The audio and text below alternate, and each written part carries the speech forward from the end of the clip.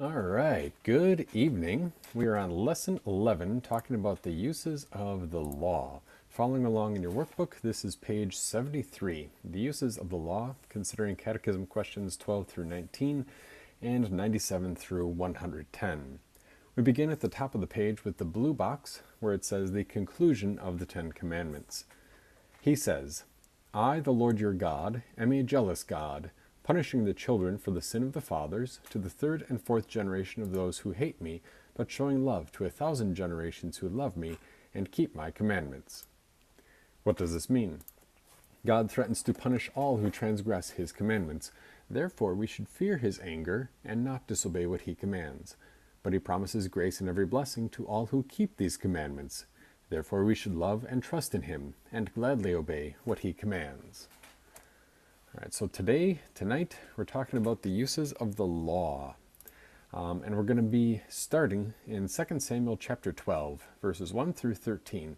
A little bit shorter section in comparison to some of the other readings that we've had, but there's a lot here, and it's very instructive as an illustration for what we're going to be talking about. A couple of summary points there in your workbook before we begin our reading. First summary point, David had sinned by committing adultery, which is a sin against the sixth commandment, by committing adultery with Bathsheba. We also hear about that from 2 Samuel 11. And then he murdered her husband Uriah by ordering that the rest of the soldiers in the army offer him no help when the enemy attacked him. That was a sin against the fifth commandment.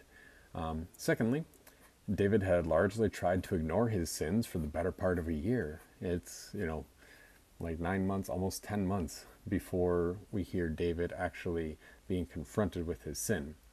And then finally, in a beautiful example of the use of the keys, Nathan confronted David about his sin with the goal of leading him to repentance. And for that discussion on the use of the keys, what are they? The loosing key and the locking key, or unlocking and locking, loosing and binding, basically law and gospel. For a discussion on that, go back to episode 10, talking about the use of the keys and the public ministry. That's available in YouTube as well as at the RWJ membership podcast. So tonight, 2 Samuel 12, verses 1 through 13, here on your screen.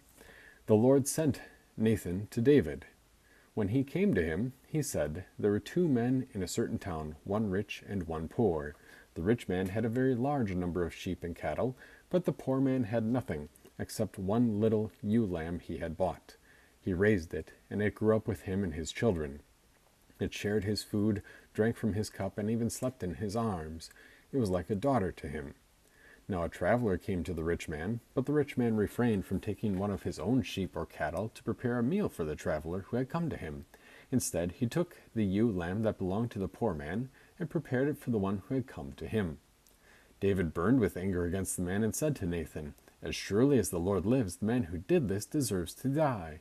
He must pay for that lamb 4 times over, because he did such a thing and had no pity.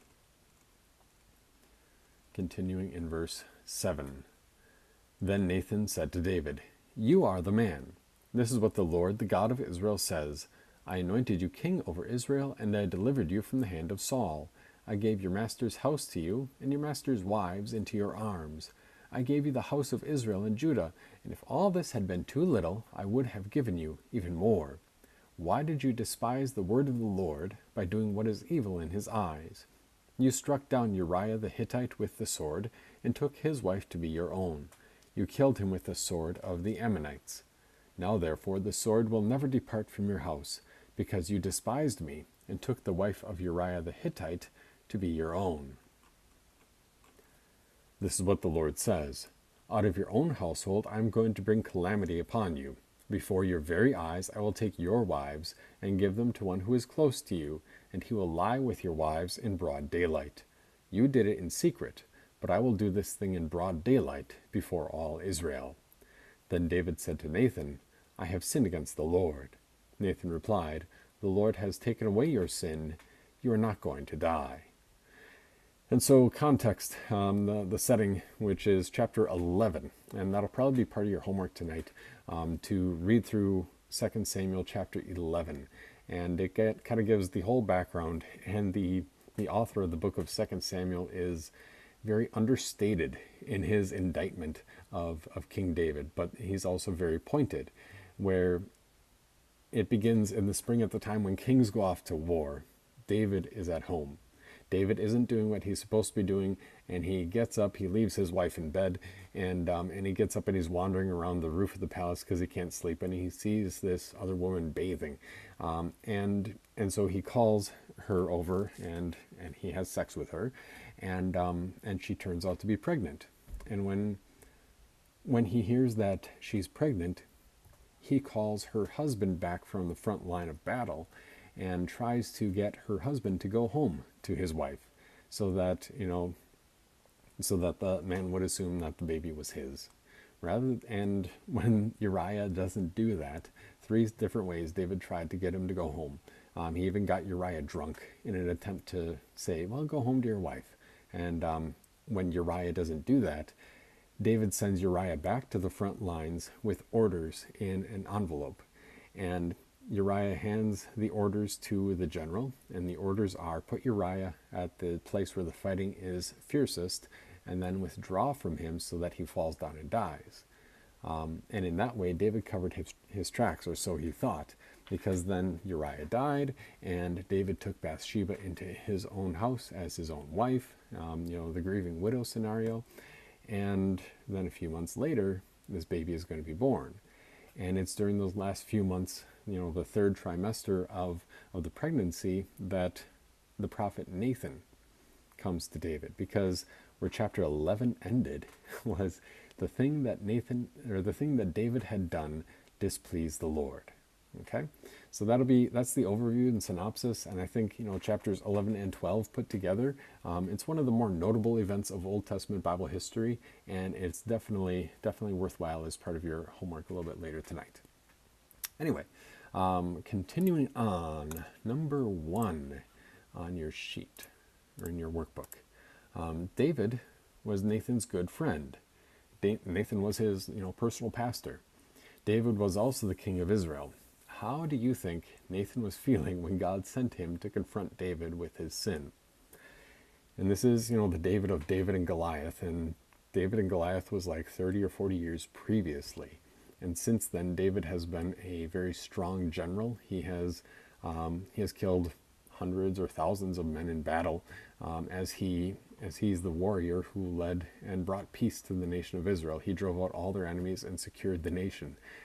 And now Nathan has to go and confront him. How do you think he's feeling? Well, a little bit nervous, I would say. Definitely nervous, and maybe he's got to take a deep breath and say, well, how am I gonna bring this up to him? Say, David, there's a baby coming soon, and the math doesn't add up. But he begins with this story that we'll see in just a minute. Number 2, what had David's job been before he became a king? I think that's in our supplemental passages here from 1 Samuel chapter 16. Maybe not. Oh, here's the background. We'll get to that in a little bit later here. Oh, actually, this is right now. 2 Samuel 11. We had kind of talked about this previously, that David got up from his couch. He was walking around on the roof, and he had seen Uriah's wife as he's walking around, and she says, oh, I'm pregnant. And then in the morning, this is kind of what I had summarized previously. Uriah was stationed where the strongest warriors were, and Uriah the Hittite also died. 1 Samuel 16, 11 through 13 reads like this. Samuel said to Jesse, is that all of the young men? Jesse said, there is still the youngest, but he is tending the sheep. Samuel said to Jesse, send for him, for we cannot sit down to eat until he comes. He sent for him and brought him in. David had red hair and striking eyes and was good looking. The Lord said, get up, anoint him, because this is the one. So Samuel took the horn of oil and anointed him in the presence of his brothers. The Spirit of the Lord rushed on David with power from that day forward. After that, Samuel set out and returned to Ramah. So what had David been previous to being king? He had been a shepherd. Even from a young boy, 7, 8, 9 years old, he's out tending the sheep by himself. He has a sling, he has a staff, he has a big stick, like a rod is what they call it. The staff has the little crook or the hook on the end, and he could use that to scare off animals or kill small animals with the sling as well. Number 3, why would the story that Nathan had been told have been a particularly powerful one for David? Well, he would have felt strongly for the man and his sheep because he himself had been a shepherd. He had cared for sheep for a long time, and he knew what it was like to be familiar with these animals, because the shepherd would sleep with the flock, bring the flock into the sheep pen at night and sleep nearby if the sheep were out on the pasture, and then the different shepherds would take turns keeping watch over their flock at night. So there's that close relationship where, and there's not much, maybe not many people to talk to when you're out there being a shepherd. You just talk to the sheep, and even though they're not very smart, at the same time they can be fairly affectionate, and the same way that we might talk about a dog or a cat in the house. A dog or a cat might be a lot smarter than a sheep, but there's still that sense of companionship. So David's like, wow, this is a really bad story. Nathan, why are you telling me this? Number 4, in what ways was David's behavior like the rich man who stole the poor man's sheep? Number of different details that Nathan included there. Well, God had blessed David richly. He had been given multiple wives. And even though, that will be another topic for when we discuss the 6th commandment specifically in the topic of marriage, but he took the wife of another man and then killed that man. Wow. Pretty serious. Number 5, what did God want David to understand when he sent Nathan to him? Well, that his sins were dangerous, that David in his unrepentance had really cut himself off from God's grace. And this was a serious thing, that even though David thought he had kept it hidden from everyone, God knew. And that is not okay. That God knew that it was not okay. That's where chapter 11 had ended. But the thing David had done displeased the Lord. But there's also forgiveness even for those sins. Number 6, which one of the keys, either the locking key or the unlocking key, was Nathan able to use for David? I'm looking at verse 13, chapter 12, verse 13 in particular. Wrong one, sorry. So 2 Samuel 12, verse 13, right down here. Then David said to Nathan, I have sinned against the Lord. Nathan replied, the Lord has taken away your sin. You're not going to die. Okay, so that is the unlocking key, the announcement of forgiveness. David repented. David had been brought to an understanding and a recognition of his sin, and Nathan assured him that his sin was forgiven. Number 7. What's the difference between the two main teachings of God's Word, talking about law and gospel? That law and gospel are found throughout Scripture. These are the main doctrinal teachings, and they have spiritual value, and they are spiritual tools that God uses to bring us to a recognition of our sin and lead us to trust in Jesus as our Savior. So what's the difference? The law tells us what to do and what not to do, and that there is punishment for disobedience. The gospel tells us what Jesus did for us, and that we have been forgiven. Going on to the next page, page 74. So the law basically says do, the gospel says done, because Jesus did it. At the top of the page, read Matthew 22, verses 37 through 40 to find Christ's simple summary of the law as found in God's Word. Here we are. Starting right here. Jesus said to an expert in the law who questioned him about what was the greatest commandment. Jesus said, "Love the Lord your God with all your heart and with all your soul and with all your mind. This is the first and greatest commandment. The second is like it. Love your neighbor as yourself. All the law and the prophets depend on these two commandments." Okay, so the summary from Jesus, and that's our key term: love God above all things and love your neighbor as yourself. And even there, we need to understand how does the Bible define love? First John talks about it as this is love for God, to obey what he commands, that it's not just some emotional flighty feeling, and it's not, the standard of God's law is not whatever you find in your heart. The standard for God's law is seen in his word. And so even the definition of love is to do what is best in the best interest of the other, in line with the word of God.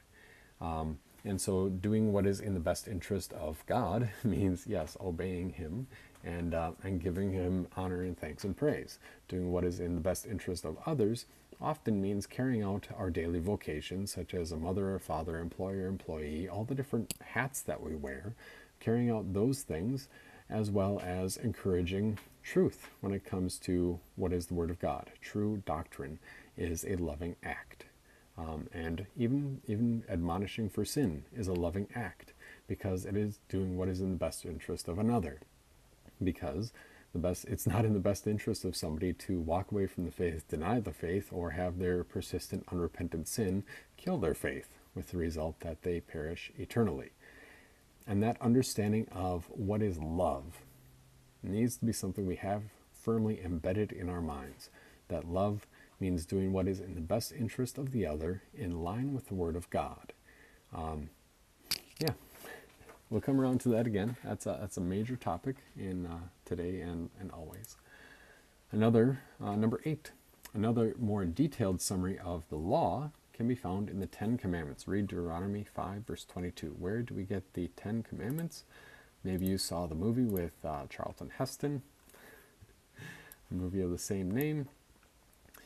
Deuteronomy 5, verse 22. These are the words the Lord spoke to your whole assembly at the mountain, from the middle of the fire, the thick cloud and the gloom, with a loud voice, and he did not add anything. He wrote them down on 2 tablets of stone and gave them to me. So where were they first told the 10 Commandments? Where do we get the 10 Commandments? God gave them to Moses after he led his people out of slavery in Egypt. So that's a summary of God's moral law. And God's moral law applies to all people of all time, because that is what God expects of all people of all time. That is his moral law. So these 10 Commandments are a summary of God's will for all people of all time. But as we'll see a little bit later in one of our other lessons, that these commandments are sometimes phrased in terms that apply specifically to the nation of Israel. So how do we know what applies to the Old Testament nation of Israel and what applies to us Christians today? And how do we know that it is God's moral law? Well, it's repeated in the New Testament. And so, the first commandment, you shall have no other gods, that is repeated in the New Testament. The second commandment, you shall not misuse the name of the Lord your God. Jesus says that too. The third commandment is probably the one that gives people the most trouble. The third commandment, remember the Sabbath day by keeping it holy. Jesus says, and Paul writes, that the Sabbath pointed ahead to Jesus, that the Sabbath was a day of rest from work and a day set aside specifically for worship. And in the Old Testament, Israelites got caught up in how do we define work and what's the loophole here, rather than seeing the principle behind it. So we don't have to obey a Sabbath law as such, but we do recognize, and the New Testament reiterates the principle behind it, that we do set aside some time for rest from our work and for worship of the Lord, and so on. And so whatever is in, it's repeated in the New Testament. For instance, the dietary laws and the restrictions on types of, clothing that you can wear. You couldn't wear clothing made from 2 types, a linen polyester or linen cotton blend, wasn't something that you could wear. Your shirt was all cotton or it was all linen, but it wasn't both. Or dietary restrictions on, not eating pork, not eating shellfish, things like that. The New Testament makes it abundantly clear that we are not bound by those restrictions.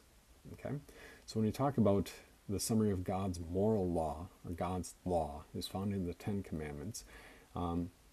And yes, the third commandment is repeated in the New Testament, at least the principle behind it. All that to say that the Ten Commandments is the summary of the moral law that God gave to his Old Testament people. So using Jesus' basic summary of the law as a model, the Ten Commandments can be split into two parts. We call this division the two tables of the law. You can review the list of the Ten Commandments on pages 1, 2, and 3 of Luther's Small Catechism. So our key term, the two tables of the law, Commandments 1, 2, and 3 talk about love God above all things. And then Commandments 4 through 10 talk about loving your neighbor as yourself. And your neighbor, as Jesus makes clear, especially with the parable of the Good Samaritan, the neighbor isn't just the person who lives next to you or near you. The neighbor is, it's really a question of how can I be a neighbor to somebody else. Next one, a lot of terms in this one. trying to get our feet on the ground about what do all these things mean. The law has three basic uses: as a curb, a mirror, and a guide. Read Leviticus 26 verses 14 through 17 to help explain the law's use as a curb. If you will not listen to me and do not obey all these commandments, if you reject my regulations and you detest my ordinances so much that you do not obey all my commandments, so that you will break my covenant, I in turn will do this to you. I will inflict upon you panic, wasting disease, and fever, which will cause your eyes to fail and your vitality to slip away. You will sow your seed, but get no return, for your enemies will eat it. I will set my face against you. You will be beaten by your enemies, and those who hate you will rule over you. You will flee, even though nobody is pursuing you. All right, pretty strong.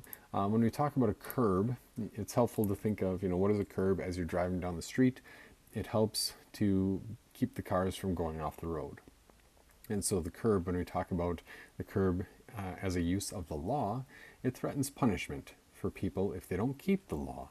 It's that external restraint to help you from breaking that law. And that applies to all people. That all people recognize, or at least use the law, recognize, I suppose is a good word, the law as a curb. That's why, one of my favorite examples, that's why you probably drive the speed limit instead of, going 100 miles an hour or 80 miles an hour down the road. Because number one, there's the curb of the police officer who would give you a ticket. And number two, there's the curb of the natural consequences of losing control and hurting yourself or somebody else. Those are, talking about the consequences of a sin as helping to prevent somebody from open sin. Okay. Next one, our key term, mirror, from Romans 7 verse 7 and Romans 3 verse 20. That is here in our supplemental passages. What will we say then? Is the law sin? Absolutely not. On the contrary, I would not have recognized sin except through the law. For example, I would not have known about coveting if the law had not said, "You shall not covet." And Romans 3 verse 20, no one will be declared righteous in his sight by works of the law, for through the law we become aware of sin. So they think about the use of a mirror. What does a mirror do? It shows you your face. You can say, "Oh, I've got some broccoli stuck in my teeth," or I need to comb my hair, or something like that. The mirror, talking about using the law as a mirror, it shows our sin, shows that we need a savior. And again, the curb, just as the curb applies to all people, the curb restrains outward sinful behavior, but not always and not fully. The mirror applies to all people as well, that all people can see based on God's law that they are sinful and that they need a savior. And then finally, this is the top of the next page, top of page 75, Read Romans 12, verses 1 and 2 to explain the law's use as a guide. I urge you, brothers, by the mercies of God, to offer your bodies as living sacrifices, holy and pleasing to God, which is your appropriate worship. Also, do not continue to conform to the pattern of this world, but be transformed by the renewing of your mind, so that you can test and approve what is the will of God, what is good, pleasing, and perfect. So the last one is the law as a guide. I like to call this the guide for thankful Christian living, because this only applies to Christians. This only applies to somebody who has been given the gift of faith through the means of grace, if you remember those terms. Somebody who has been brought into faith, that God has come to them in his word and in his sacraments. He has created faith. And then the Christian looks at God's law with new eyes to say, wow, you mean I've been completely, totally, utterly forgiven forever? How can I thank my God? How can I thank God for doing this for me? And the Christian doesn't have to look around and say, oh, I'm gonna go on a journey. I'm gonna go on a pilgrimage. All these things that other religions demand. We look at God's law again, but with new eyes. That we, look to the law as a guide for thankful Christian living. The key term, the third use of the law as guide. It shows Christians how to live lives to thank God. So if you want to thank God, well, love the Lord your God. Spend some time with worship. How do you thank God? Obey your parents. Help and befriend your neighbor in every bodily need. Honor marriage and honor your spouse. Love, honor, and respect them. The seventh commandment, you shall not steal. How do you thank God? Well, you help your neighbor to preserve and protect his property and means of income. The eighth commandment, how is the law as a guide for thankful Christian living in the eighth commandment? Talking about lies and false testimony. Well, you speak up. You don't tell lies about people. You don't gossip. And you speak up in defense of people when they are being lied about or gossiped about, or even told the truth in a way that isn't loving. Ninth and 10th commandment really deal with the topic of coveting, wanting something that belongs to somebody else. So how do you thank God? Well, be content with what he has given to you.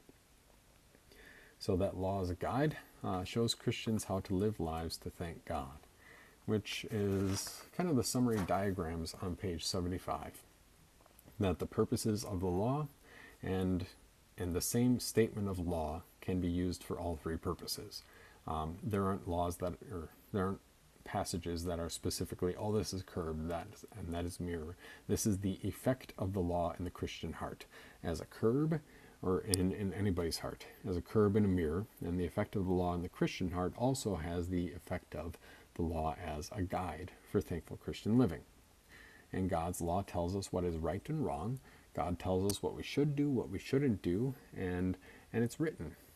It's written in our hearts. That's what we call the conscience.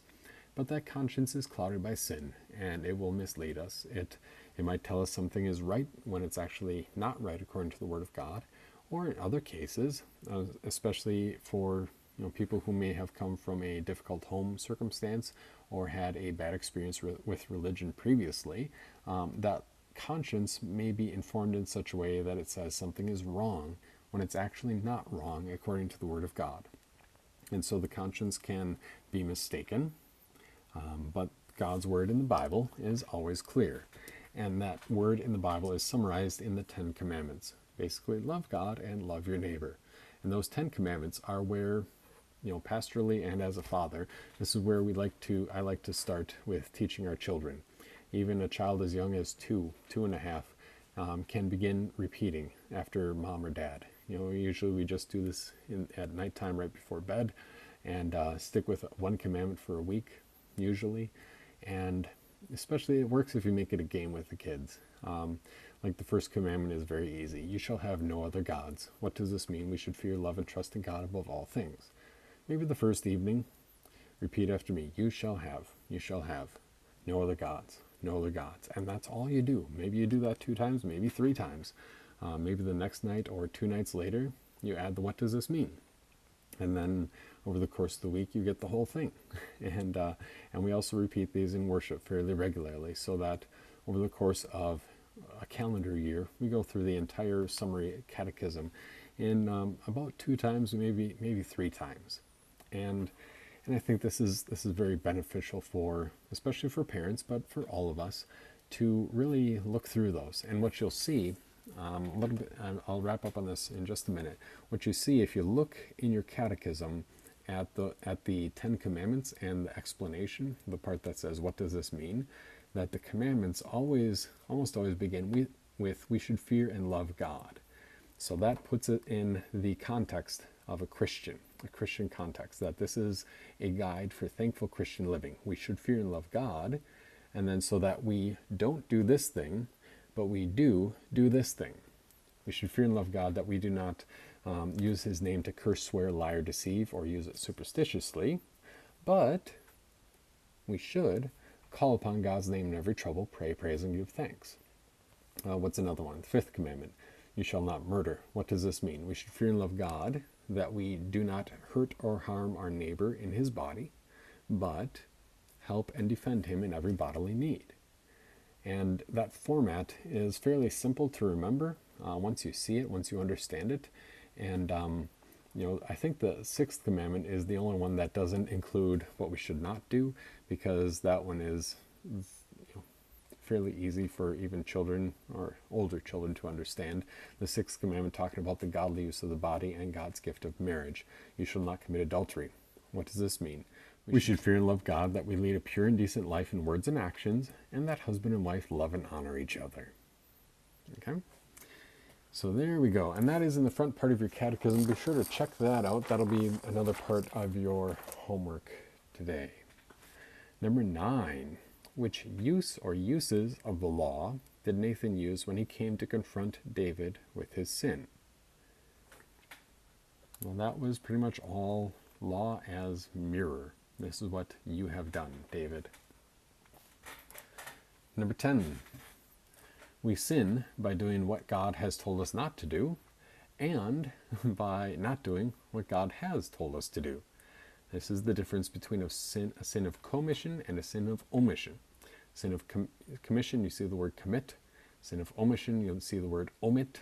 So a sin of commission is doing the wrong things that God says we shouldn't do. And then a sin of omission, the things we omit, is not doing the good things that God says we should do, or leaving undone the good things that God says we should do. Number 10, mark the following sins that David committed as either a sin of commission or a sin of omission. Well, he didn't turn away and leave when he saw Bathsheba bathing, omission. He lusted after Bathsheba. He committed that sin of lust within his heart. He committed adultery with Bathsheba, sin of commission. He didn't confess his sin, sin of omission. He lied to Uriah, commission, and had Uriah killed, sin of commission. All right, so sin of omission, you omit the good things that you should do. Number 11, God's law is part of the natural knowledge of God. Our consciences know basic right and wrong without having to be told. Why did God also write the law in his word? That is the revealed knowledge of God from that previous lesson. Well, to reinforce what we know and to correct where our consciences might be wrong. There are different cultures and times when things might be culturally accepted when they are still against the Word of God. And so we don't go by what we feel in our hearts and by what culture says, but we go by what God says in his Word, and that Word informs our consciences. Number 12, read Leviticus 19 verse 2 and Matthew 5 verse 48. That's in our supplemental passages here. First one, Leviticus 19 verse 2. The Lord told Moses to speak to the whole community of the Israelites and to tell them these things. You shall be holy, because I, the Lord your God, am holy. And that's actually repeated in the New Testament. Scrolling up, here we are. In Matthew 5, verse 48. Jesus said, so then, be perfect, as your heavenly Father is perfect. So how well does God expect us to keep the law? perfectly. Easy peasy, right? And that's the image at the top of page 77, the green diagram there. That God is a jealous God. When he calls himself a jealous God, that word jealous just means wanting what belongs to him. And God is a jealous God. He wants the honor that belongs to him. He wants the obedience that belongs to him. That is his right to demand as God.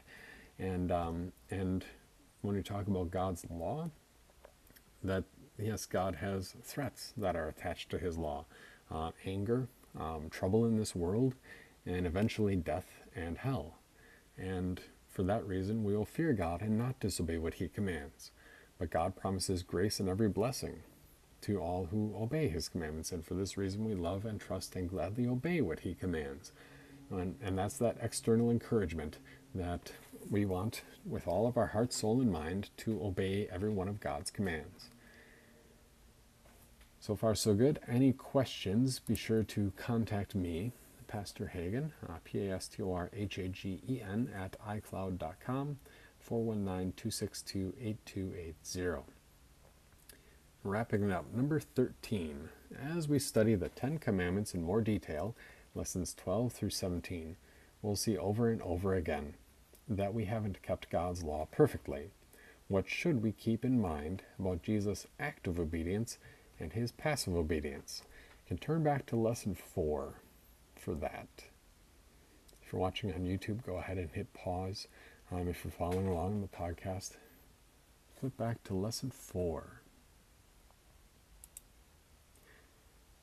Our encouragement that yes, Jesus kept God's law perfectly in our place, that he actively obeyed all that God commanded, and he allowed himself to be killed, or he allowed himself to be crucified in order to take away our sin. So he has given us his holiness, his holy perfect record, as well as taken the punishment for our sin so that you and I are completely free from our sin and from the threat of punishment, as well as we have the positive addition of the holiness of Jesus applied to you and me personally through holy baptism and through his word. So wrapping it up, our connection question today. Sometimes when the pastor speaks God's law in his sermons, it makes us feel uncomfortable. Why can we be thankful that our pastor has the courage to speak in this way? And I'll readily admit that you're not the only one who's uncomfortable when we have a strong statement of God's law. That's one of the challenges of the pastoral ministry, is to not water it down, but rather to say it as strongly as God says it, with all the severity that God has attached to it. Well, we are thankful that God is speaking through the pastor to show us our sin so that we don't harden our hearts and become unrepentant, but rather turn to Jesus for forgiveness. So wrapping up for homework tonight,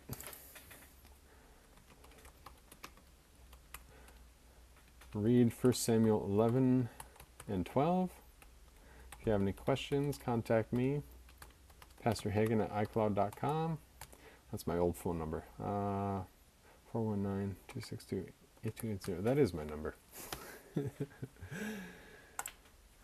Read 2 Samuel 11 and 12, and check out the homework at the bottom of the page as well. Review pages 33 through 38 and 109 to 116 in your catechism. Review those terms that we learned tonight and those other pages in your catechism as well. So a little bit of reading, and if you want a review of this, check out the RWJ membership podcast, where all the recordings from this membership class are hosted, as well as the RWJ Daily, the Raised with Jesus podcast. 10 minutes every day where the life of Jesus meets yours. That 10 minutes is an average. 2 days ago, I think yesterday's Bible reading was 7 or 8 minutes long, and today's was 16. So try to keep it between 10 and 12 minutes each day. If you have any other questions or comments, be sure to contact me. Thanks so much for joining us. God bless your day.